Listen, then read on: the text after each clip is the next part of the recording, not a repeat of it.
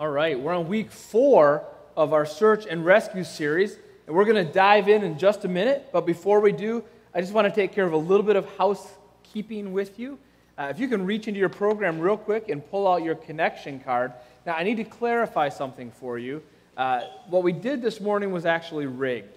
I don't want you to think that if you turn in a connection card that you might get called up here next week. That won't happen, I promise. Everyone who came up here volunteered to do so. We fill these connection cards out every week. It's an opportunity for you to share some things with me, for me to pray with you, rejoice with you when God does good things. Some of you share jokes, draw me pictures. I always enjoy that. If you're here this morning at the gathering for the very first time, I want to say welcome. I'm really glad you're here. My name is David. I get to be one of the pastors here on staff, and I would love it if you would fill out one of these cards.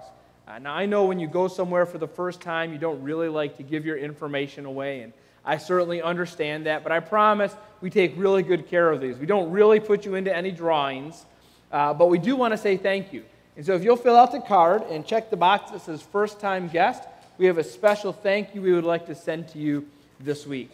I'm going to take a minute right now and fill out my card, and I would like to invite all of you to fill out yours as well. So for the last several weeks, we've been talking about Jesus' search and rescue mission. Remember, he said to Zacchaeus, "I have come to seek and to save the lost." And he passes that same mission on to us.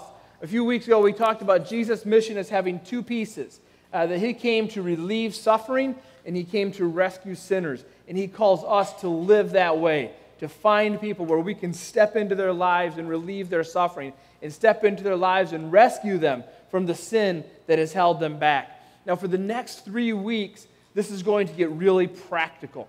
So the next 3 sermons are going to be different than most of the sermons we have here. But we're going to be very practical. We're going to be talking about what it looks like for us as individuals and as a church together to fulfill Jesus' mission of searching and rescuing. So I hope you'll stick with me through these 3 weeks as we talk this through. We're going to start today in Matthew 25. Now, I think, and someone will correct me if I'm wrong, I'm sure, I think the very first Sunday I was at the gathering, I preached from Matthew chapter 25. And since then, over the last 4.5 years, we've gone back to Matthew 25 a few different times, partly because I really like it, but partly because I think it's really important for us as a church to understand God's expectations. And I think this is one of Jesus' stories that really clearly shows us what his expectations are of us. So in Matthew 25, Jesus is telling a group of stories. They're known as parables. And he's explaining to his disciples what the kingdom of God looks like.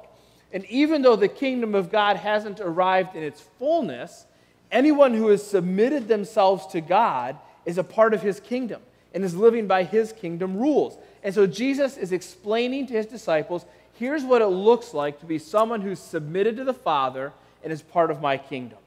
So we're going to pick this up in verse 14. I'm just going to read to you today. You're welcome to follow along if you want. The words won't be up on the screen because this is a long passage. So if you just want to listen, that's all right. Jesus says this, "For it will be like a man going on a journey, who called his servants and entrusted to them his property.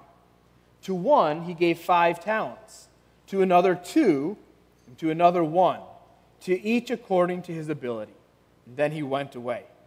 Okay, notice, he gave different amounts to different people.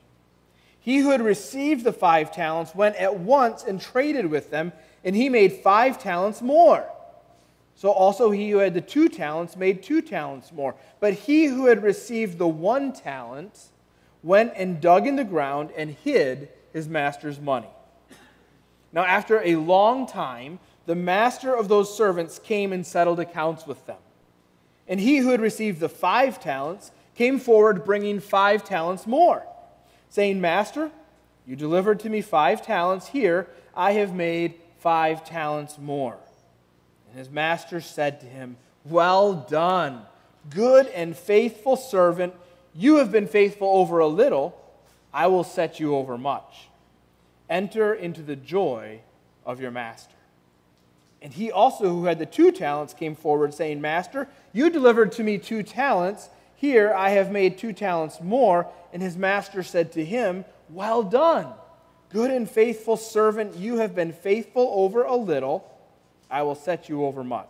Enter into the joy of your master. So those who invested the master's money and reaped benefits to that were welcomed and rewarded.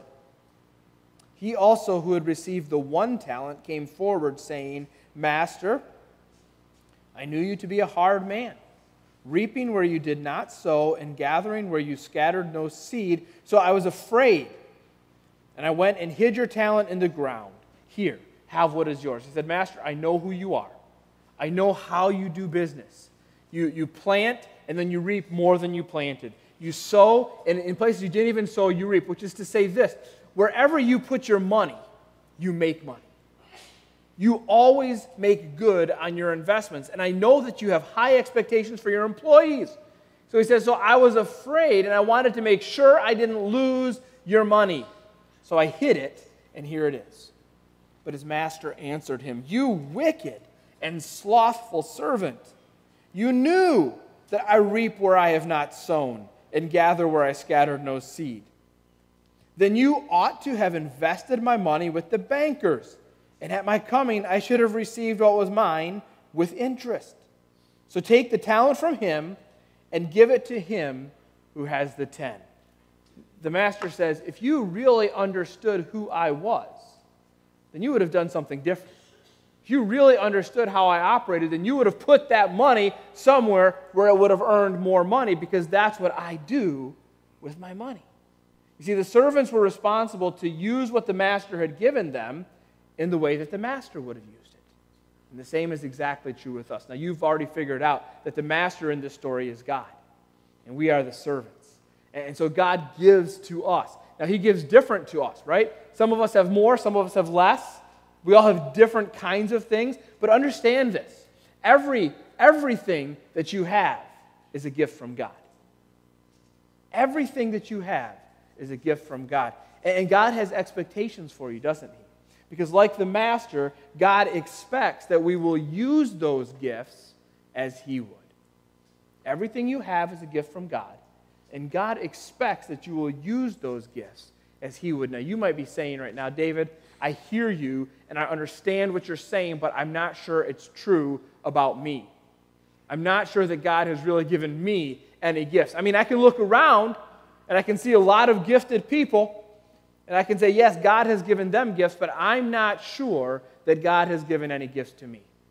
So I want to take a little time this morning and talk about the gifts that God has given you. I have this table behind me, and I know that some of you have been looking at this table all morning and wondering, what is that? And up till now, you haven't heard a word I've said because you've been trying to figure out, what are they hiding? Is that a body? What is it? It's not a body, I promise. I have brought with me today, since we're talking about God's gifts, I have brought some gifts. All right? Now, some of you are like, all right, he's going to give us gifts. No, I'm not. But I'm going to talk about gifts. I come behind here, and I feel like all of a sudden I'm on one of those infomercials, right? And I'm saying, all right, you just take your chicken and put it in, set it, and forget it, and in 5 minutes, you'll have a delicious, moist rotisserie chicken. But we've already had one game show today, so we're not going to do that. All right, I want to talk to you about 5 gifts that God has given all of us. All right? Every single person here this morning, God has given you 5 gifts. If you write things down, this is a good thing to write down. If you don't write things down, you might want to think about writing this down, because this will help you think through what the gifts that God has given you are. Now, if you use the YouVersion Bible app, you can look at that, and all 5 of these are listed there. So you can actually be a little bit ahead of me if you want. But here we go. First gift that God has given all of us is Yoda. That's not true, okay? See, Yoda represents something. The first time you see Yoda, you think, what is the deal with that little green puppet? Right? But then you realize later on that that little green puppet, who seems so small and insignificant, actually has a lot of power. Right? He's got a lot of power. I want you to remember that God has given you a power, not like a secret Avenger-type superpower, but God has given you abilities. Some of you are able to fix things. You can fix a car, you can fix a bookshelf, you can fix a table, you name it, you can fix it. That's power. That's an ability that God has given you. Some of you are creative. You can make amazing work of art. You draw, you paint, you design things on the computer. Some of you have the ability to love others really well. You're kind, you're compassionate. Some of you are able to teach. You can explain difficult principles. Some of you are great at solving problems. Some of you are very athletic. That's a gift from God. Some of you are musical. I could go on and on and on. Every single one of you has powers, abilities that God has given you. And His desire is that you use those abilities to serve Him. You have another gift. Here it is. It's Reese's Peanut Butter Cups. And that's like the best gift ever.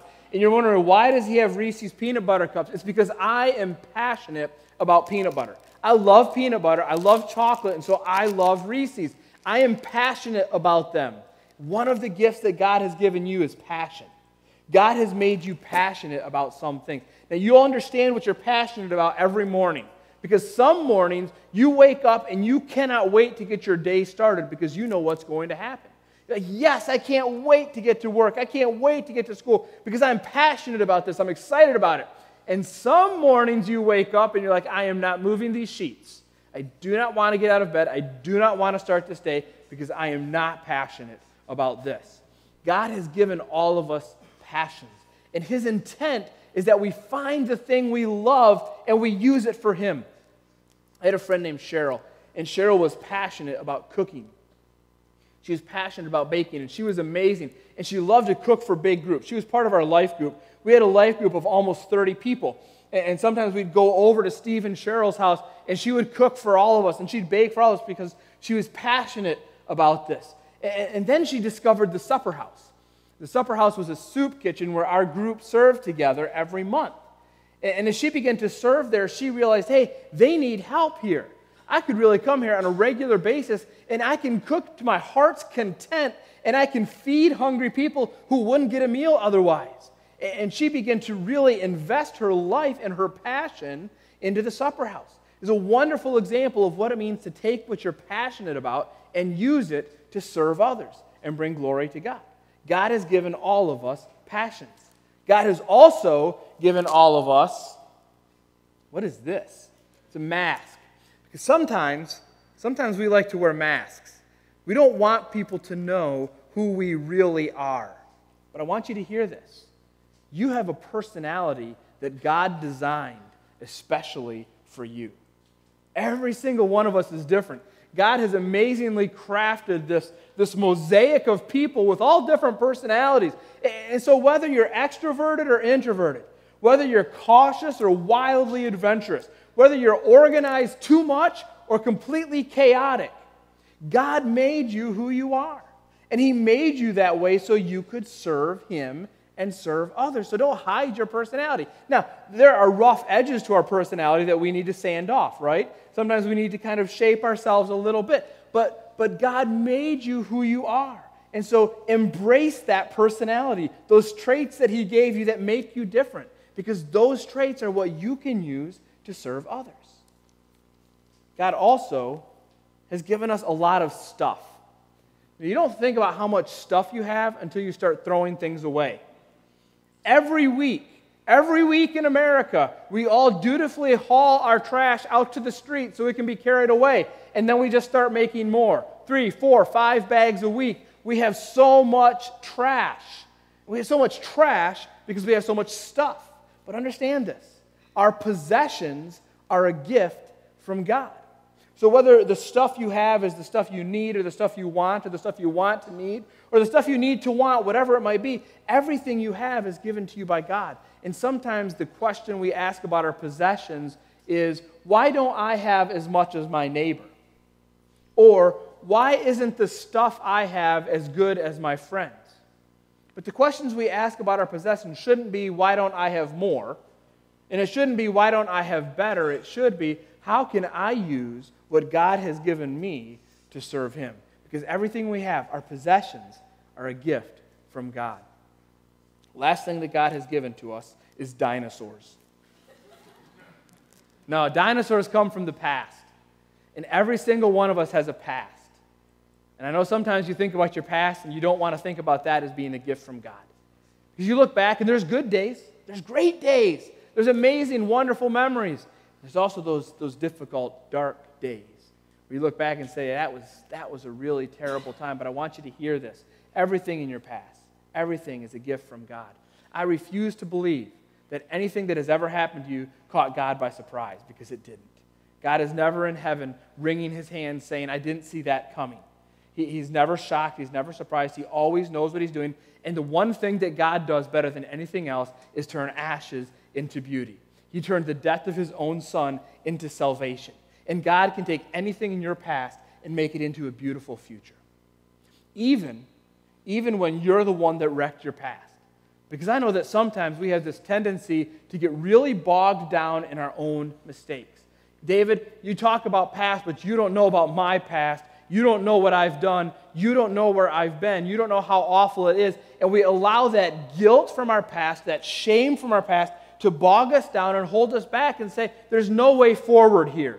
There's nothing that God could do with this. John Newton was a slave trader. He owned ships that brought slaves from Africa to many different parts of the English Empire. He did well. It was good money. He made a great living. And then God got a hold of him. And he met Jesus. And his life changed. And he left the slave trade. Now, you may not have heard of John Newton, but you know his work. Because John Newton wrote the song, Amazing Grace. So when you sing that song and you hear those words that he wrote, Amazing Grace, how sweet the sound that saved a wretch like me, know that it was written by a wretch of a man. He was a wretch. He was terrible. He was the lowest of the low, the worst of the worst. He bought and sold people who were made in the image of God. But Jesus changed him. But you know what? He didn't just leave him as he was. Because as he matured in his faith, as he grew in his faith, he began to realize he needed to change something. He needed to do something. And so 30 years after John Newton left the slave trade, he began to fight against the slave trade. He joined forces with a man named William Wilberforce, one of the great politicians in English history. And together they fought against the slave trade. He, using all of his knowledge, writing books, explaining to people how awful it really was. And so finally, before he died, he was able in 1809 to see English Parliament make a law that ended the slave trade for England and all of her colonies. Yeah, he did some really bad things. He had a wretched past. But God took the awful things he did and he used that wickedness in his past to do great righteousness in the future. Do you understand that there is nothing in your past that God can't use for good? Because that's what God does. That's who God is. Your past is a gift. Have you ever met someone, you kind of watched them and thought to yourself, boy, that guy, he really thinks he's God's gift to humanity. You know what? You are God's gift to humanity. God has given you as a gift to this world. You see, that moment that you give your life over to Jesus, and he changes you, and he gives you a new life. He sends his Holy Spirit to live in you, to indwell you, to change you from the inside out, to make you new. And the Spirit brings with him gifts. And so he can redeem what you've done wrong and make it good and make it right. You are God's gift to the world. God has given you these gifts for a purpose. And when we think about us together, this group of people, we are the redeemed people of God, the people that are being changed by Jesus on a regular basis. God has given all of us gifts for the good of one another, for the common good. Listen to what Paul wrote in 1 Corinthians 12. He writes this, "Now, there are varieties of gifts. All of us have different kinds of gifts, but the same Spirit, the Spirit who lives within us. And there are varieties of service, the way we use the gifts, but the same Lord. And there are varieties of activities, but it is the same God who empowers them in everyone. To each is given the manifestation of the Spirit for the common good." You see, God has gifted all of us. It's different. Some of us have unique gifts. Some of us have big gifts. Some of us have small gifts. Some of us have loud gifts. Some of us have quiet gifts. We all have different gifts, but it is God who has given them to us. And it is for him that we are to use them so that together we can accomplish his mission. So when we talk about being on a search and rescue mission, we need to realize that for a church, for the gathering, this is an all-hands-on-deck kind of mission. There's no room for anybody to step back and say, well, this one's not for me. Listen to what Paul wrote later in this chapter. He He says, if the whole body were an eye, where would be the sense of hearing? Now get that visual image just for a minute. What if all you were was an eye? That'd be kind of creepy, right? Can you imagine how awful it would be to get things in your eye if you were just one big eye? But if you were just one big eye, you wouldn't be able to hear. So it's important that you have an ear. But he goes on, he says, if the whole body were an ear, where would be the sense of smell? But as it is, God arranged the members in the body, each one of them as he chose. If all were a single member, where would the body be? As it is, there are many parts, yet one body. You see what he's saying? See, in your body, you've got all kinds of different parts.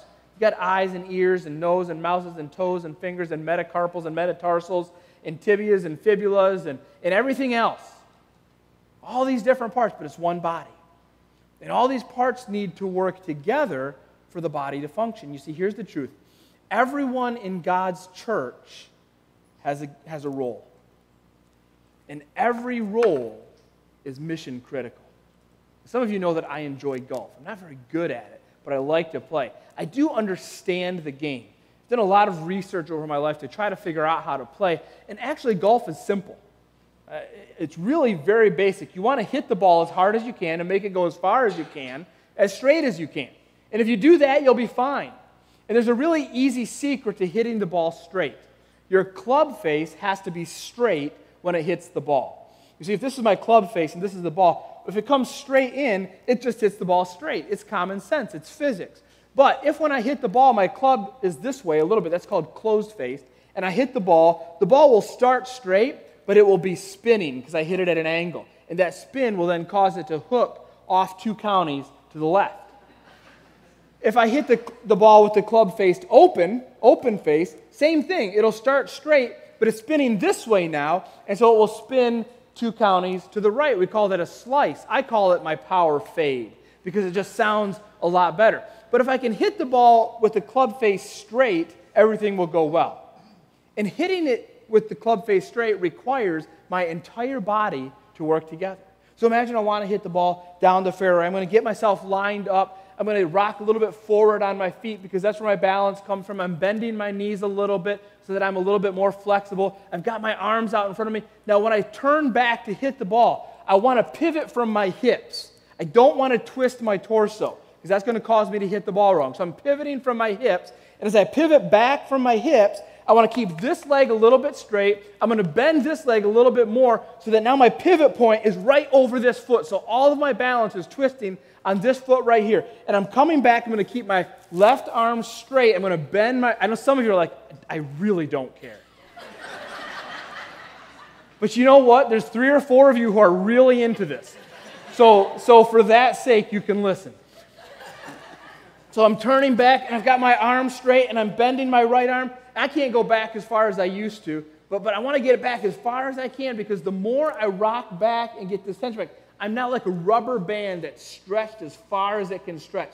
And as soon as I release that tension, my entire body is going to come whipping through, and I'm going to put all kinds of pressure behind that ball and hit it straight. But I have this temptation. You see, my temptation is to let my strong arm take over. I'm right-handed, so this is my dominant hand. And when I get back here, I really want to hit that ball hard. And so my temptation right here is to let my strongest arm take over and just come swinging through as hard as I can and just with my right hand hit that ball. But if I do that, I'm going to completely miss. I might hit the ball, but it's going to go completely the wrong way. Because if I want to hit the golf ball straight, I have to let my left arm lead. Because it's not how fast I can swing my arms, it's my whole body working together. And if I let my left arm lead, that means I'm allowing the tension of my whole body to lead me through, and I'm going to hit the ball straight. Now, sometimes in the church, we think we'll just let the strong players take over.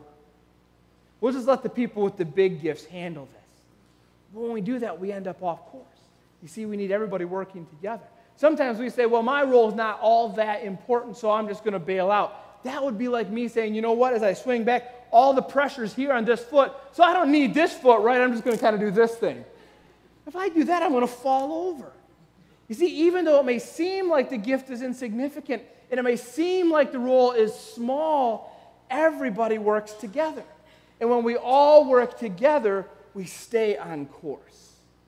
You have gifts that God has given you. Those gifts are for the good of His body so that we can be out and reach the world. But that means you have to use the gifts in a role that He has given you.